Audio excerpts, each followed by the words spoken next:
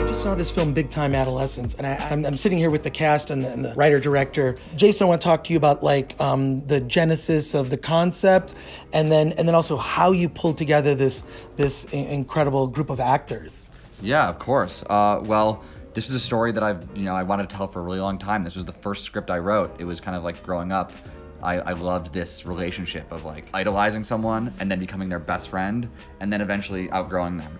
And so that was the genesis of the idea, and then placing it in this kind of like John Hughesy, risky business-y, high school world where I could like, nod to all those movies I loved. And yeah, I kind of married those two things, this relationship and that world.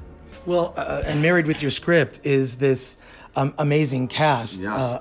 I mean, how did you find this incredible cast? Yeah, sure. I just got very lucky. These were a lot of the people were I had seen Griffin and Thomas's work in The Mick and American Vandal, and when we're talking about like funny, real teenagers, like it was just so obvious that I needed these guys. And Emily was someone who I knew and admired her work and had to, convince her to come do this part. And me and Emily really worked hard to make that role something special and make sure that the women in this film really stood out. And Pete was my Zeke from the start. From the first time I saw him do stand-up comedy, I knew that Zeke had to be a stand-up comedian because there's something about that lifestyle that's dangerous and exciting, and you can't really fake it. Like, you can't really fake that thing that Pete has. Getting him to do this movie and getting him to play it in this way that felt really authentic to himself was very important. And he rounded out the cast with other comedians, Jordan Rock, and with Colson Baker, Machine Gun Kelly, who was a friend of his, as just kind of sidekicks. And then finally John Cryer, who I needed because we're talking about the movies that I loved growing up, and having him kind of come full circle in this way was so exciting. I wrote him a letter, begged him to do it. I told him he'd get to punch Pete, and he was in. I think what makes our movie so great too is that like you see a lot of films that come out and they always have a great cast, right? You have like an all-star group of actors, but they don't necessarily, their chemistry isn't that great. Yeah.